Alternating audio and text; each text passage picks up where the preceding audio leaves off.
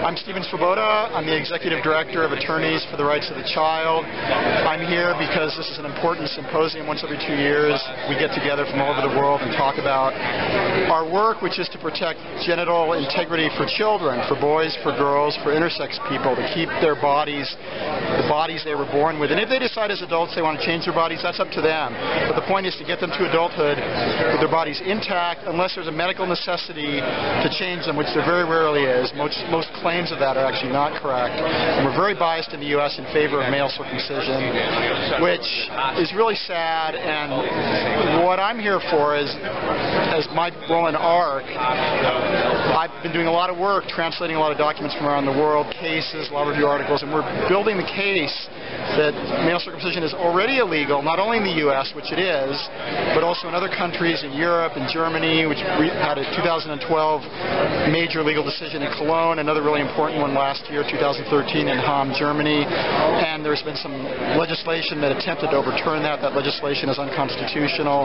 We're going to build a case. We're going to take it to the United Nations, and we're going to show that male genital integrity, female genital integrity, and intersex genital integrity have to be respected, and that's human rights. Everybody's covered by human rights. It doesn't matter if you're a child, you're old, you're black, you're white, you're Latina, you're homosexual, you're heterosexual, you don't know what your sexuality is. It doesn't matter. You're covered. You're a human being. Now, there's a famous photograph of you testifying in front of the United Nations. That's right. We had a team that went to the UN in 2001, put the issue on the UN record for the first time in a document centrally addressing male circumcision as a human rights issue. Now, since then, there's been a lot of progress. The UN is actually getting much more favorably inclined toward this issue. There's been a lot of developments in 2013, 2014 by our European colleagues, the Secular Medical Forum, and other folks that with whom we work closely. And we're planning to go back to UN. We think the time is right. A lot of new thinking has evolved since 2001, a lot of more awareness, expanding human rights. Human rights are being applied to corporations now. At least there's movements in that direction. We're not just sticking to the so-called bread and butter civil and political rights. You can't be tortured. Everybody knows that. You can't be killed. Everybody knows that. There's a much broader range of human rights now, and this is all legacy from the post-World War II situation where people wanted to make amends and make sure this would never happen again. And Germany had a new constitution that was put in 1949, a new order, new legal order that led to the Cologne and Hamm decisions. It's a direct line to the protection of genital integrity, bodily integrity by the German courts, and that's an important development. I talked to German legal scholar Holm Putzke this morning, and who was the co-author of my presentation here in Boulder, by the way. Wonderful, wonderful. And he came right out and told me that despite the new German law, that he considers baby circumcision a criminal assault upon a child. Well, it was held to be a criminal assault. The Cologne court was extremely careful to base its decision on the Constitution, not on anything that was subject to being overturned by the appellate court. So they issued a rock-solid decision, and there's really nothing that can be done about it. I mean, the German government felt a lot of political pressure, was shamed essentially due to the sad history from the Holocaust, World War II, was shamed into committing further human rights violations by passing a law that purports to allow religious circumcision. It's not legal in Germany. It wasn't legal before the Cologne case, but the Cologne case confirmed it's not legal. The Hamm case confirmed that, and this law is contrary to the Constitution. There are 4 reasons I talked about. I mean, I didn't make them up initially myself. I mean, I had a lot of German colleagues that I worked with, but there's 4 independent reasons, any one of the 4 of which is good enough to invalidate this German law. It's just not going to work. I mean, the religious factions, and I mean, my family's Jewish. I mean, my son's going through bar mitzvah right now. I mean, it's not like we're against religion. I'm pro-religion, but it's not about religion at all. It's about protecting the human rights of children. If you want to grow up and you want to you want to have a circumcision done, more power to you if you're a consenting adult. But there's no 7-day-old Jews. There just aren't any.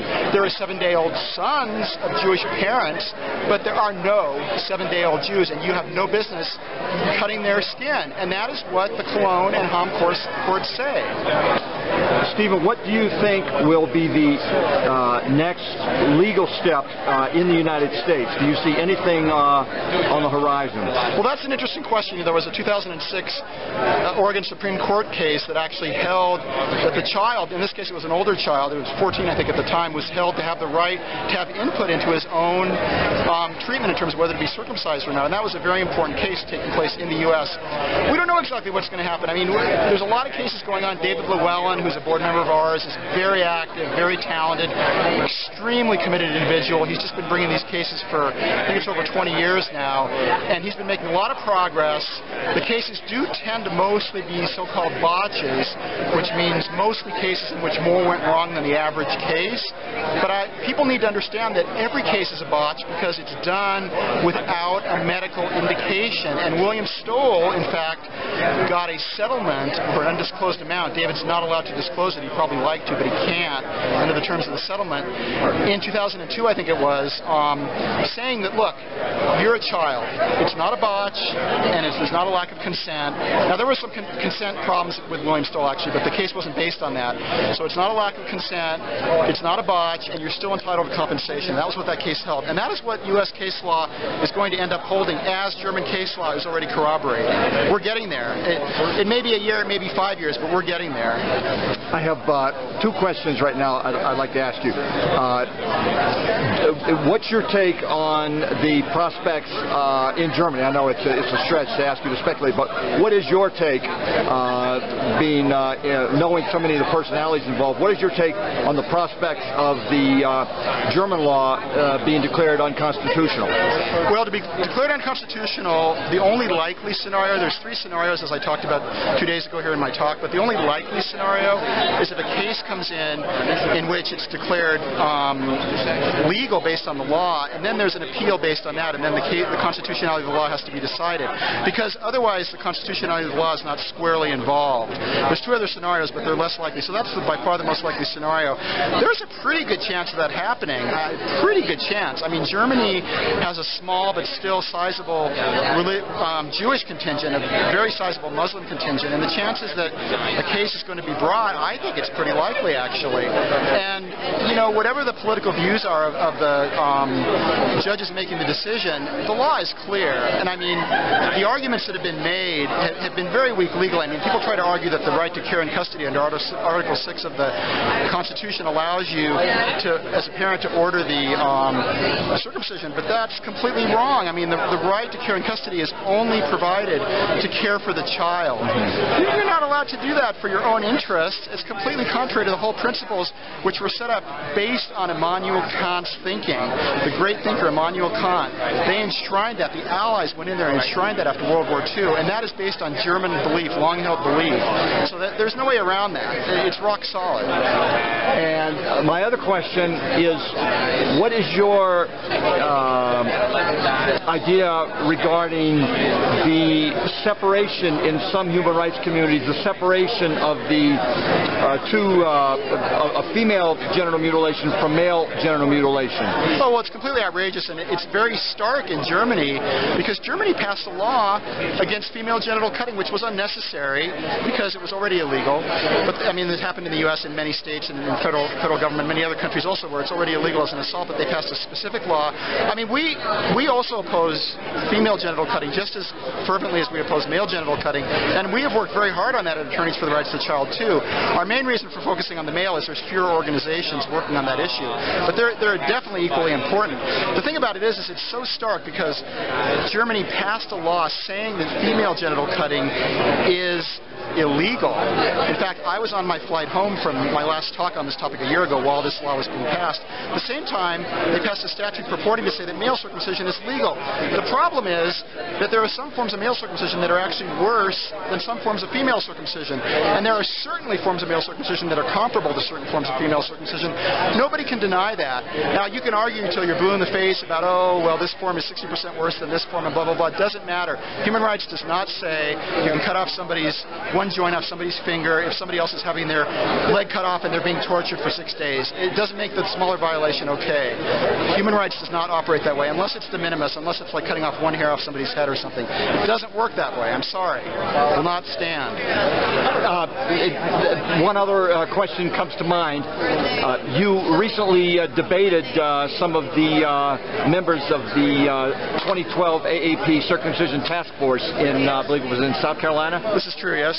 And you got a stark and startling admission from one of the chief authors of the report. I believe that was Michael Brady who made that comment. Would you just briefly review that with us? Well, Brady had a few surprising things. I'm guessing what you're referring to is he actually admitted twice that no one knows the functions of the foreskin. Now here's a physician that is on the American Academy of Pediatrics Task Force.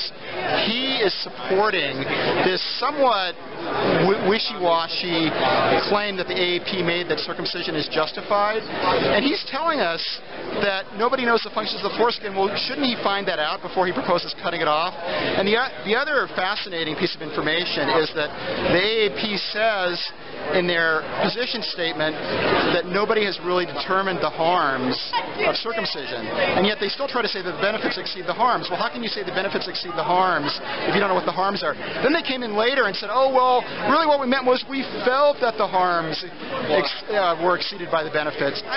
These are doctors talking about their feelings about, you got to do science, you got to find out the answer. And besides that, they didn't include in their harm the loss of the actual tissue. Well, this is pretty much a dull level of medicine we're talking about. I mean, if I want to cut off your arm, I mean, don't we have to think about, like, what function does the arm have? Not only are you going to bleed or are you going to go into shock, but maybe the arm has a function in your life. Maybe you want that arm.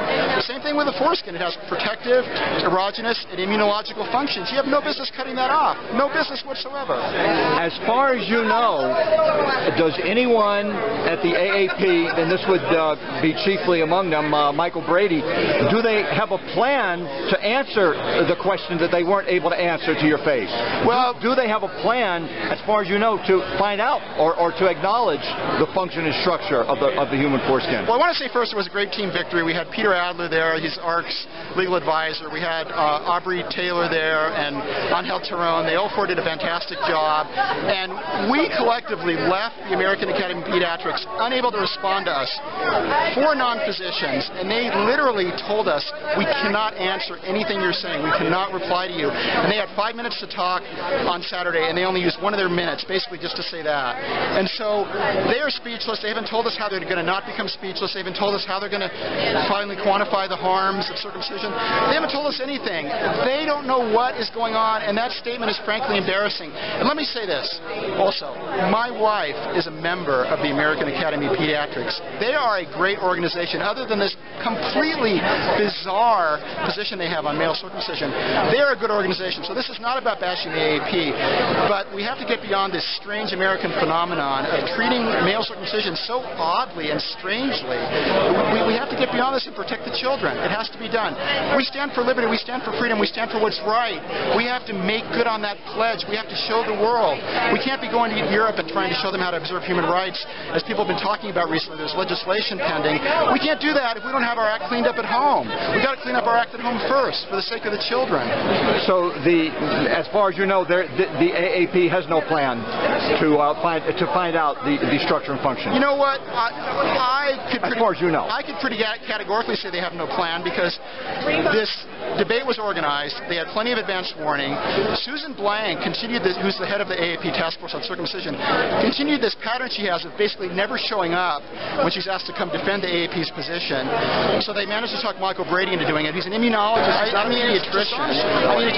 Stephen, thank you very much for your work with Attorneys for the Rights of the Child, and I know you're in this for the long haul. I'm in for the long haul. I want to say one more thing. I want to say the people on the street are doing good work. Brother K, Jonathan Friedman, Bloodstained Men. There's many other organizations. I don't mean to just single them out, but individual people aren't in organizations. They're out there. They're on the street. They're letting the public know that people care about this, because it's public education. It's public awareness.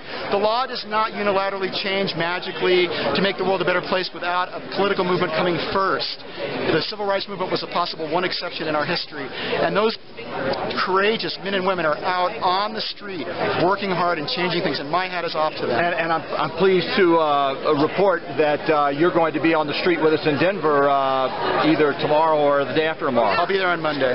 Wonderful, wonderful. Looking forward to it. Thank you, Stephen Swoboda. Thank you. Attorneys for the Rights of the Child. Thank you.